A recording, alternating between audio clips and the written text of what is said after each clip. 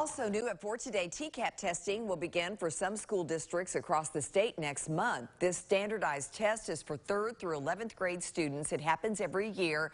Some parents, though, feel it shouldn't this time around, given the unprecedented school year brought on by the pandemic. New at 4, reporter Blake Stevens looks at some of the concerns parents have about TCAP testing. He joins us now in the studio. So, Blake, what does this mean for students still learning from home? Well, Lori, a spokesperson for Knox County Schools tells me the state requires TCAP testing be in person. She says students in virtual learning programs will be contacted by their school with a scheduled time to take the exam. Many parents are struggling with the idea of bringing their children to school during a pandemic. Now, Cassie Ogle has 2 elementary school students who are still learning from home. One of her daughters is set to take the TCAP for the first time this year.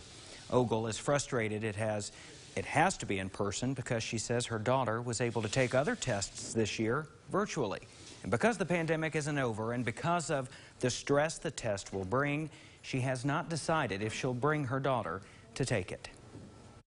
It's really hard to make that decision. We signed a contract that said that we would take them in.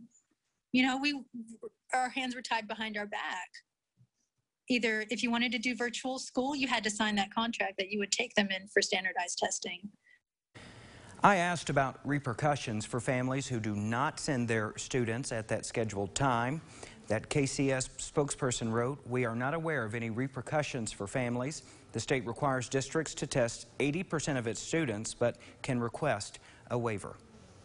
All right, well, districts may administer TCAP testing on different dates. The state ordered 4 options to give the state assessments. The first round of testing begins April 12th.